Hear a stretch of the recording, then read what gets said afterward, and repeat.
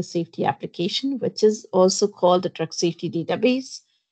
So basically, this course is going to provide training to the students on Argus safety features, its role in fulfilling the pharmaceutical industry's toughest regulatory challenges, how it supports drug safety business processes from an easy to understand user interface. Thorough case processing and discussions will allow students to gain skills regarding handling different types of cases, case processing in the software, and the highest possible quality standards to support accurate detection and analysis of drug safety signals. So there's a lot of things that you can actually use this Oracle application. It's not just for the daily operational task of drug safety processing. It helps to filter cases, line listings, submissions. So there's a lot of utilization of this Oracle Argus Safety application. So they will go into detail about that. The next one is a DSP 612, which is the internship. And this internship, again, it's a prerequisite for healthcare and allied fields, and it only occurs after the post-DSP course conclusion. And this program supplements the training provided to students in the previous chapter.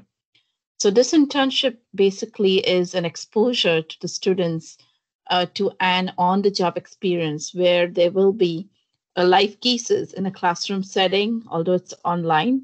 You will have access to all different kinds of cases, whether it's spontaneous, whether it's literature, whether it's consumer, all post-marketed in clinical trial cases, and you will have a virtual experience of all the challenges that you would be facing if you were working at a job setting, basically.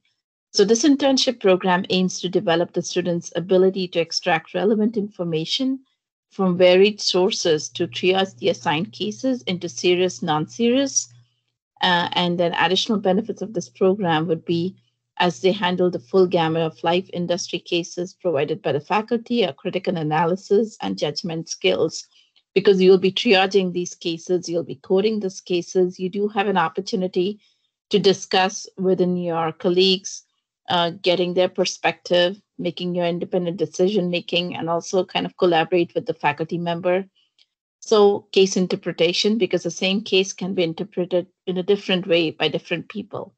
And there's no black and white in pharmacovigilance. You could be right regardless of your assessment.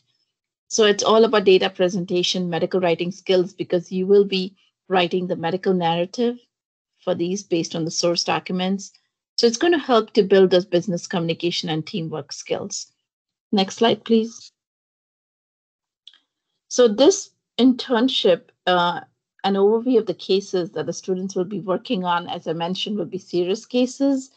And as I defined earlier, serious cases are defined as those that result in fatal outcome, that are life-threatening, that cause some kind of disability or prolongation of the hospitalization or any congenital anomaly.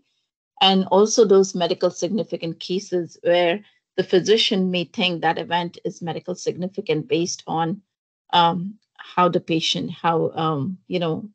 what kind of limited the activity of the patient. So it can be based upon the individual physician's judgment as well.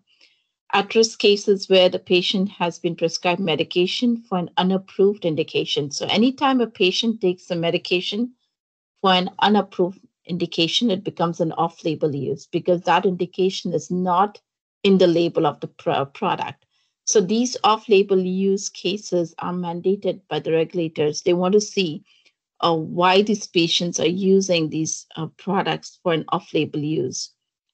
Lack of efficacy cases where the prescribed indication, the disease for which the drug is prescribed does not improve. So many times the consumers may report that I took the drug and it did not work. So those cases would be lack of efficacy cases, and the FDA and the regulators want to look at these cases more closely.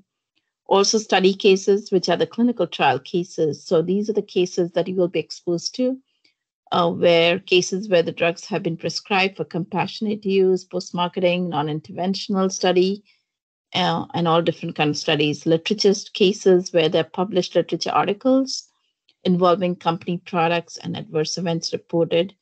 Invalid cases where, as I mentioned, one of the four criteria is missing, then the case becomes classified into an invalid case, and non-serious cases, which are relatively much